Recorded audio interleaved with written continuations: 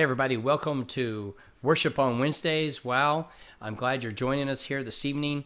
We have worship planned and we have a devotion on how to overcome the world and to take heart in Christ.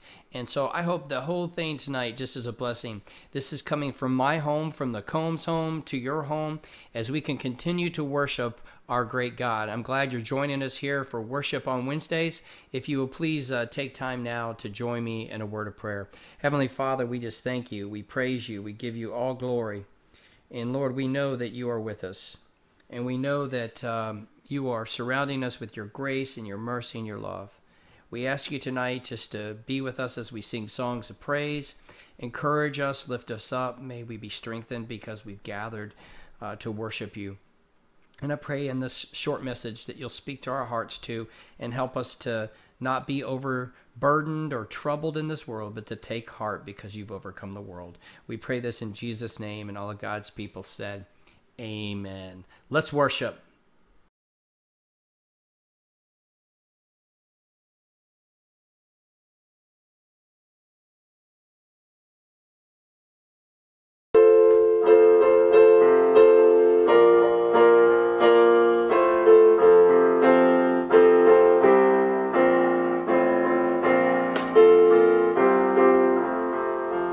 My hope is built on nothing less than Jesus.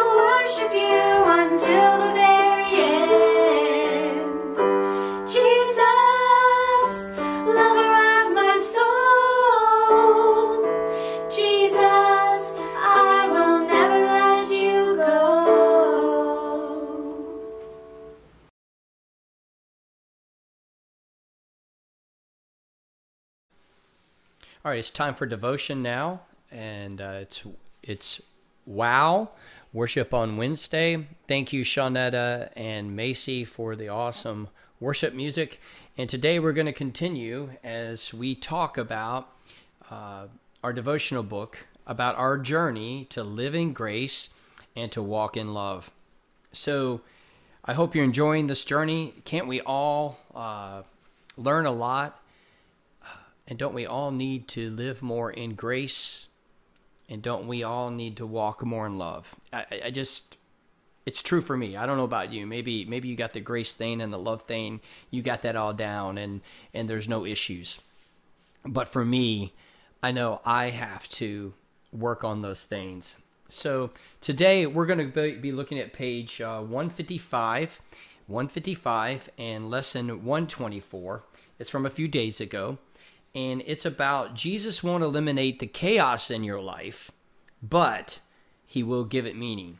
So, man, how fitting. Whether we're talking COVID-19 or whether we're talking regular life when things get back to whatever that normal is going to be, it's chaos. So let's pray about the chaos in our life, and let's pray that God will allow us to use that chaos for his glory, for his meaning, his purposes. So let's pray.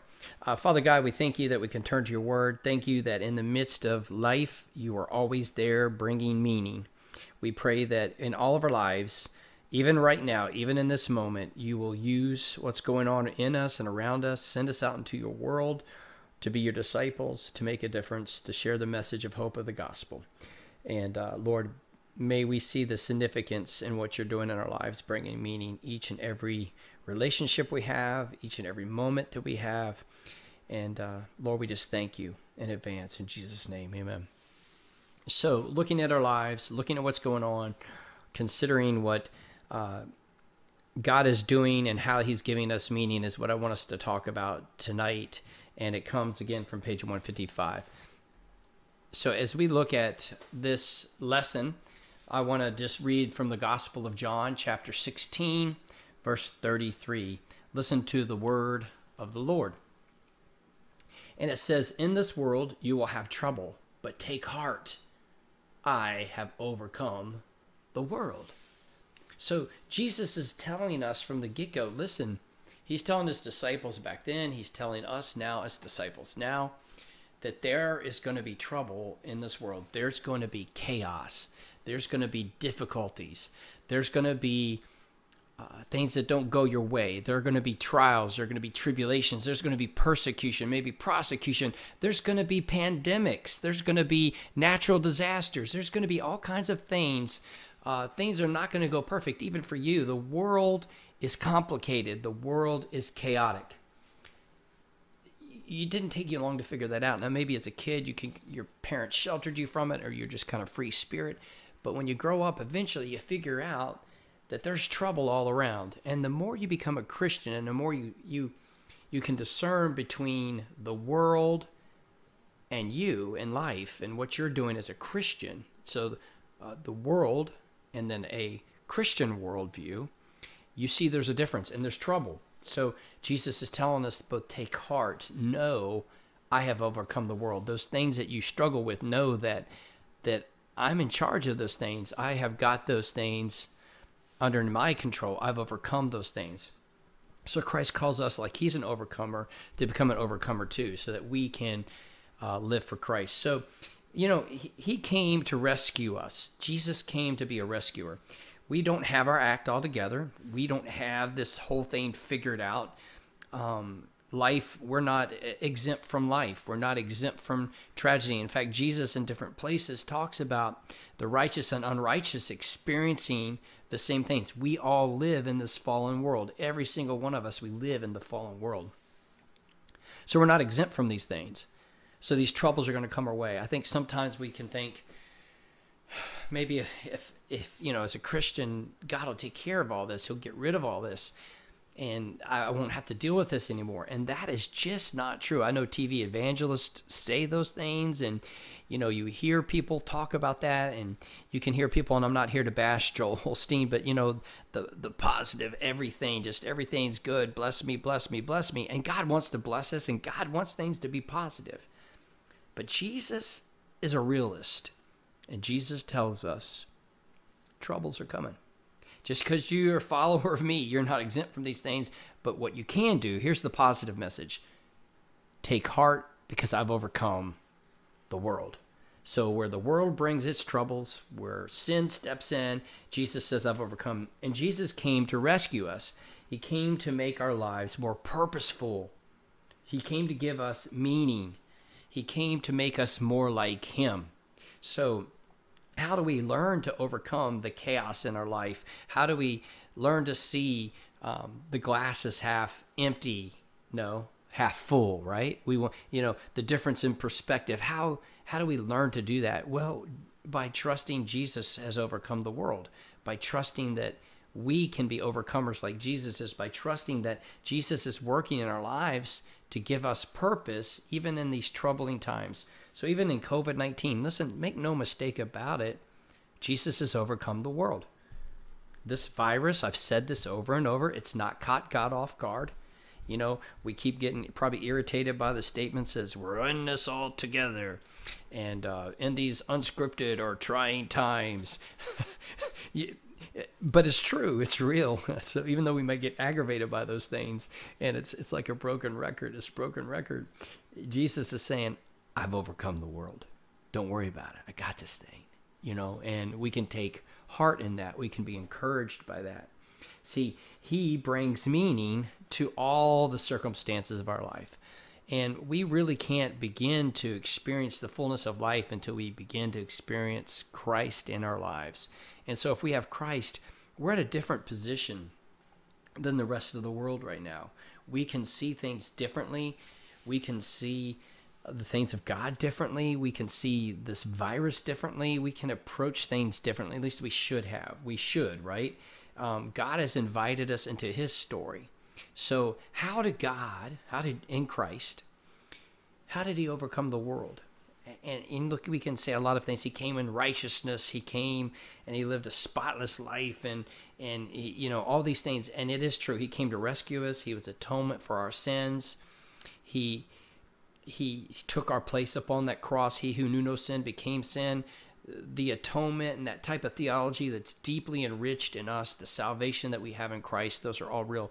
But when it comes down to how Christ overcame the world, it's how he lived. He lived a life of grace. He lived a life of mercy. He lived a life of love. When we look at the life of Christ, yes, what he did on the cross, please don't anybody, we need to acknowledge that that's eternal. But Jesus modeled for his disciples and for you and me what it's like to live by grace and love and mercy. And what did he do? Go read the Gospels. Go read them. What you're going to see is his redemptive work upon the cross was built upon his life. What Jesus did was love us. He loved us. He knew while we were sinners, he would die for us. He knew Romans 5:8 would happen. He knew that we're sinners. He knew what we were like. He knew that we're flawed. He knew that we are fallen in our nature. He knew that we needed to be redeemed. He knew we needed to be forgiven. He knew that life in its fallen state is evil and messed up at times and chaotic. He knew this, but he came to give it meaning. How did he do that? He touched a leper and made him whole. A woman touched the hem of his garment and was healed of a blood issue. A little girl died and Jesus spoke to her and she came to life. Jesus was there to minister to Mary and Martha in their sorrow and say, I'm the resurrection and the life. Believe in me. And then later he would speak, Lazarus, come forth. Jesus would walk on the sea and beckon Peter to come walk with him. Jesus would save a marriage, save a wedding by turning water into wine. Jesus would save a fisherman's career by filling nets with fish so full that they burst open and they couldn't even bring them all in. Jesus would touch the ordinary, the troubles of life, the circumstances of our life, and he would beckon us to come follow him. He would do that over and over again. He would do that with Nicodemus, a Pharisee, and say, Nicodemus, you must be born again. And Nicodemus would question him, and Jesus would explain, you got to be born of water and of spirit. Jesus would do that with the woman at the well and the Samaritan lady, and would tell her that he had living water to give to her. If she would just drink it, she would never thirst again.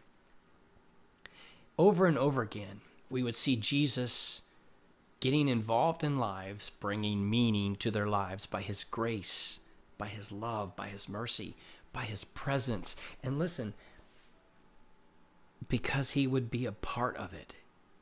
And Jesus is no different. Yeah, the cross helps us. The cross pulls us into redemption. The cross atones us of our sin. The work of what Jesus did is beyond anything. It's eternal. It gives us eternal life. But in the here and now, Jesus says, I've come. Listen, I have overcome the world. So he's telling us to take heart in him, and he lived it. He showed us how to be an overcomer of the world. We want to be more like Jesus. We want to live by his grace and his love and his mercy. You know, he doesn't magically erase all of our problems, all of our sins. If you've lost your job, if you're sick right now, if you get COVID-19, or you know someone that's died, and all the stuff we're struggling with, people, my staff were talking today about the loss that people are experiencing, whether you've lost a loved one, which we've prayed for families when Ruth Ellen's father passed away. I know a friend of mine, R.L. Fitzpatrick. There's people we know that have died recently in this season of life. We know that there are people that will not graduate. They're graduating, but they won't get to graduate from college or high school in the normal way. There are people that are in school that are missing experiences that they would have had. There are people that are having to work differently. There are people that are just struggling in life right now. They're isolated, they're alone, they're depressed. There's others that just feel like we should just go on and just get back to life and normal stuff. And there's all kinds of stuff pushing on us. The world, it's all around us. And you know, Jesus is not going to take away all of those things. They're there. The troubles are there. But we can take heart. We can believe in him. We can trust in him. We can know that he overcame the world, and because he overcame the world, we too can overcome the world. You see, the blessing is that Jesus gets in the midst of our troubles and can bring meaning into our world. And when Jesus does that, it's an amazing thing. So I want to encourage you. I want to encourage you right now to turn to Jesus in your troubles, whatever's going on in your life. None of us are living a normal life right now. It's not what we expected. It's not what any of us wanted. It's not what any of us asked for, but it's the reality that we live in. And I just want to encourage you right now to know that even though we're facing these trying times and it's not normal, that God is with us, and that Jesus, the same words he spoke to his disciples, he tells us now. In this world you will have troubles, but take heart. Take heart. Disciple of Jesus Christ, take heart, because Jesus has overcome the world. God bless you.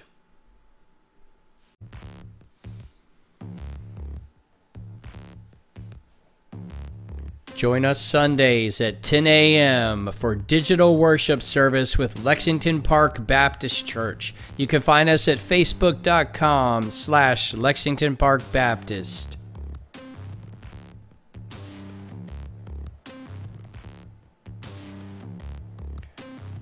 On weekdays at noon, you have Word of Encouragement, Whoa, with Pastor Chris McCombs.